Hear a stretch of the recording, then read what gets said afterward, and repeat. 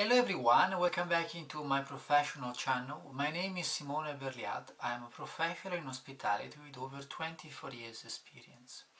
Today I would like to speak with you about the hospitality in South Australia. What are the problems and what could be the possible solution in my opinion. This is the second video. If you're interested to see the first part of the video, please browse on my website or on the YouTube channel page. You will find it pretty soon. There are not many videos at the moment. So, the first video I've been speaking about what are the problems in my opinion about South Australia hospitality industry. So, I've been splitting the whole market in three different categories, which are the workers or labor force, the market that is made from businesses and suppliers, and the final customer, which actually is the demand. Under these three different categories, I found what are the possible problems in my opinion, doing a comparison between the 5 different countries in which I've been working in the last 10 years. I've been visiting and working in 5 countries, as I just said. I've been working in Australia, I've been working in New Zealand, I've been working in Bulgaria, I've been working in UK, and I've been working in Italy. Obviously, the majority of the time of my work profession was in Italy. So I've been working over there for 15 years, and then in the other countries at least for 1 year. The only country where I had much more experience than the others apart than Italy is Australia. South Australia, where I am now. Here in South Australia I had the opportunity to work and manage a cellar-door cafe in McLaren Vale, and I had the chance to work in many different small venues located in the city. Yeah, majority in the city I can say. So, under the category of workers, what were the problems that I found? The first one is that generally the workers over here, they have a higher level of work instability. The high percentage, I can't give a percentage number because I do not have this data at the moment. A high percentage of workers, they work as casual. Working as casual in hospitality provides you a slightly higher income, but also provides you with a lot of instability in your work, and because of that in your life. Why people is choosing to work in a casual position? Mainly because working as a casual allows them to pursue another job or another profession. So if I work as casual in hospitality here in Australia, is because probably I'm studying at school and I'm looking to do another job.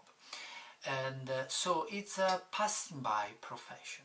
The second problem I figured out, I found over here, it's that the profession in hospitality is not considered a full profession, but is more a, again, just as I said, a temporary position. So your professionality is not recognized, especially if you are specialized and you you go above the average level of professionality. At that point, you have no more value than other workers, not because you won't have more value, but simply because you've been spending more time on studying about the specific industry or a specific topic in the industry, but that is not recognized at you. So you are not receiving the professional and the social recognition that you would deserve. The third problem, and for someone is probably the most important, but for me it's the second one, which is the professional recognition in the industry. It's a lower wage. I mean, to specify, it's not that you gain less money than other countries or other states in Australia. Probably you gain more money per hour here in Australia than not working in Italy. However, here in Australia, the average wage is quite higher in comparison to the wage that you can gain as professional in hospitality. Therefore, you working here in Australia as professional, you have less chance or have to have a good lifestyle, or at least to have a lifestyle compared to your peers. So people that have been studying like you at school, but maybe they decide to work in another industry. Then moving into the market in South Australia is a small market. We speak about 1,200,000 people living in the city, in the Greater Adelaide, and 500,000 living in the countryside. While if you do a comparison, you speak about Melbourne or you speak about Sydney, you're already having a 4 million people city, which means that the market is quite small, there is much more competition, and also it's a family market. So the business is oriented, the average market is oriented on families, which generally they do not have the money or they do not have the time to enjoy high standards in hospitality, especially speaking about restaurants. Then lack of professional workers in the industry. That is still speaking under the market of under the category of market. That's obviously because if people is not motivated to work in the industry, it's not also available to work in the industry. And that is not much that I have to say more. Then there is another problem, in my opinion, which is the yes marketing strategy, which is correlated to the size of the market and the family market. What it means that many businesses, instead of risking to provide a high-end service, they prefer satisfy the simple the simple needs to the customers without saying no. Saying no in South Australia, it's quite risky. It's higher risky. It's probably more risky than doing that in Sydney or Melbourne, because over there you still have a chance to choose your own market. While over here, if you choose your market too much, you risk to stay without customers.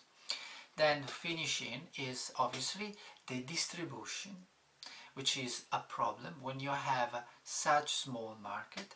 Not many businesses, they're interested to come over and bring their own products over your place.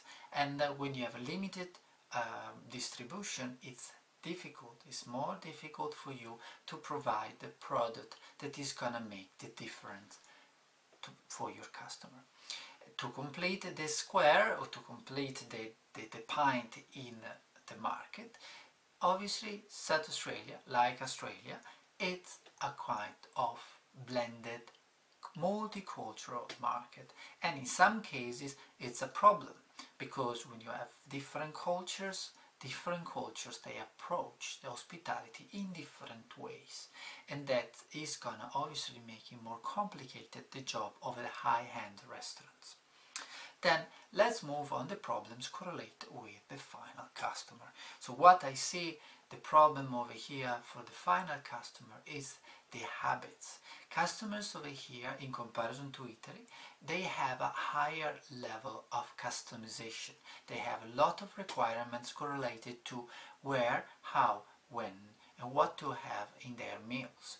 They consider that is a right to choose what it should be or not should be the ingredient to have in their specific meals, which is fine if you do not have to deal with create something artistic.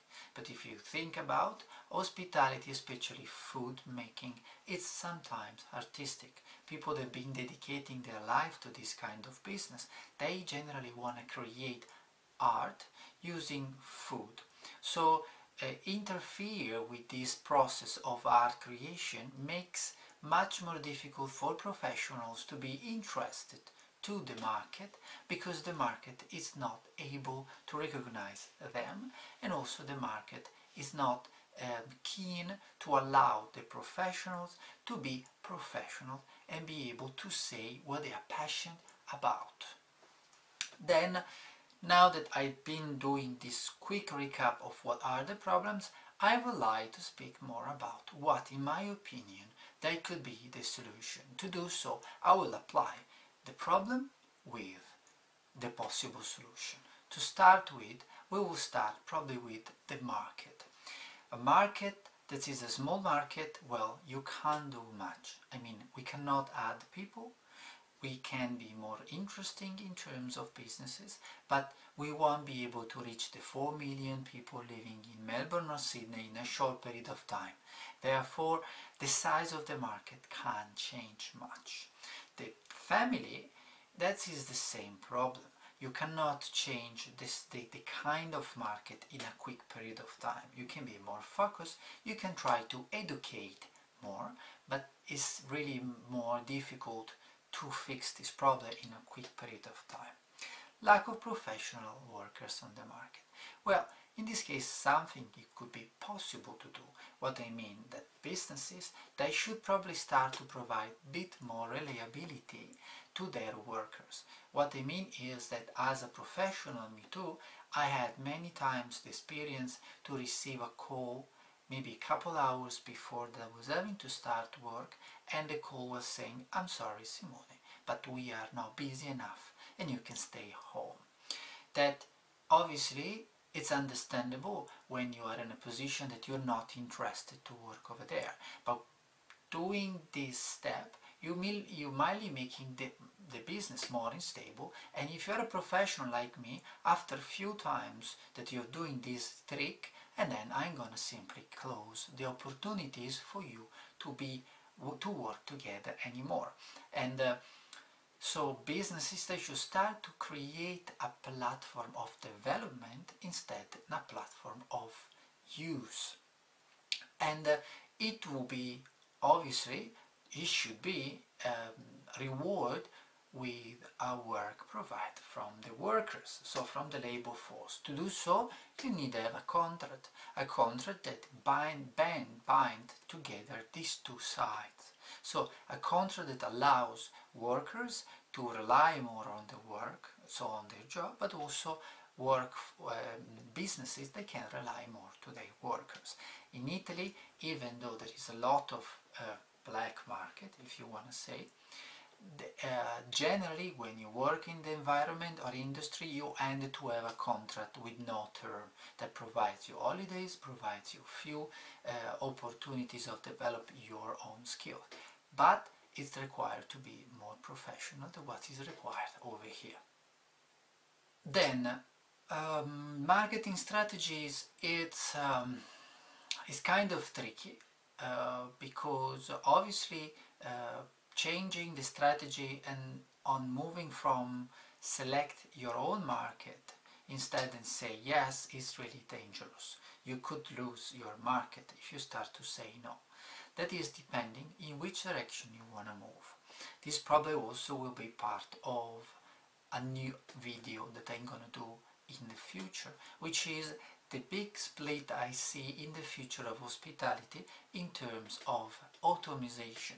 For businesses, they won't decide, they won't choose to go in the high-end direction. There is not much option that go in a high automation level. So let's do not speak about this topic for the moment, but keep in mind that one of the solutions of this problem is to introduce a higher level of automation. If we have a look around in the environment, it's already happening, included known brands that they are starting to have more automatic cashiers than not normal human cashier working at the till. So distribution, again, it's a problem, especially in the market, because distribution, you cannot receive the goods that they are required for you. So the best option for a business, it should be to be able to create an inland network, so find resources locally because South Australia has a big production of food and wine. It should not be so difficult for you, unless your customer requires something that it comes from another country, and that it comes your braveness as a business to create something that is unique, that is really special from your country, and not copying somebody else's styles coming from other states or countries. Okay, let's speak about the problems correlated with the workers. So, work instability. As I said before, if the business is going to provide you a contract, it probably is going to require you to have much more specialization. At that point, you might choose to work in hospitality because you can base your life on the industry. Low professional recognition, that is correlated with that, because starting to require much more professionality behind the professional working in hospitality, you also start to create more knowledge and vibe all over the environment, not just in the specialized people. To do so, there should be probably a need of introduce few new pathway of study and communication. For instance, something that would be, in my opinion, important to create a study pathway here in Australia, it's the pathway of the food communicator. Someone that is capable of communicate food in a way that is gonna be more intriguing, and also is going to justify a high level of expenditure for the experience. About the lower wage, that is not possible to do much. I mean, yes, centralized, maybe not centralized, but having many businesses moving out to the workforce and having more automated services obviously will create a niche of professionals which are highly recognized, and businesses that they have a high standard, and people is keen of paying more when they have to deal with human beings than not with robots. But it won't change at the moment the level of wage. What it could be probably useful, in my opinion, to fix again the work instability, it would be the idea to create a limitation into the legislation. So create a legislation where workers, they have to be employed, or a high percentage of worker for a business, they need to be employed. So you cannot have more than that percentage of casual workers as a business. That's obviously is a restriction for many business, but also is going to force the hand, and a lot of businesses will move in automation, and the other one left, they will move on a high hand. Then as the solution, in this case, we're going to move on the final customer. This is the last category. Final customer, how to create, how to change customer habits. Well, can change customer habits is quite risky and dangerous. However, we spend the majority of the time, especially in marketing, to try to change customer habits. Therefore, it should not be impossible, but it should be driven from a common vision. So the government should start to change with a series of marketing campaign or promotion campaign.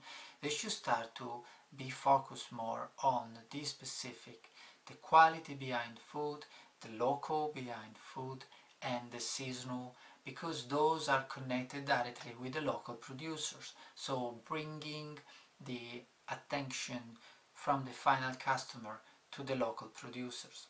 Also, local producers, they have the opportunity to create a pathway, and that's why I'm working at the moment, which is the Agri Adventures project.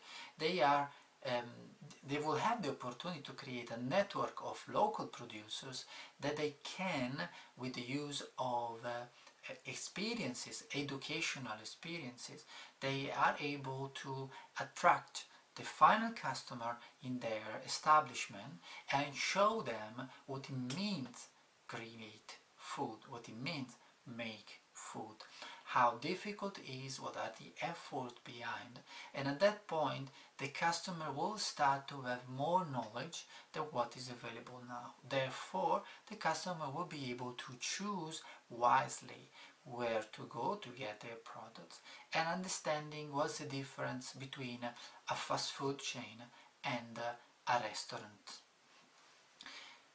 These are probably the possible solution to, to apply, in my opinion, to the problems that I've seen so far in South Australia. I hope that the video was interesting, and I'm really interested to know what you think. If you want to give me your advices, or if you want to send me a message and tell to me what do you think it's right, what is not, I'm really happy and really open. And if you're interested to other subjects, you can post them below and you can ask me what I think about or what I could speak about, and there will be more videos coming. Also, if you are in Adelaide and you want to list my radio programs, I am on Radio Italia 1 Adelaide every Sunday from 3:30 to 4:30 p.m. You may have to check out the Facebook page, my Facebook page, which is Berliat Trading and Services, or you can check out the Radio Italia 1 Facebook page for the topic of the week. Sometimes it will be in Italian and other times will be in English. Thank you very much for watching me. Please leave your comments below. If you're really interested, you can subscribe, and I will see you the next time. Have a good day. Ciao.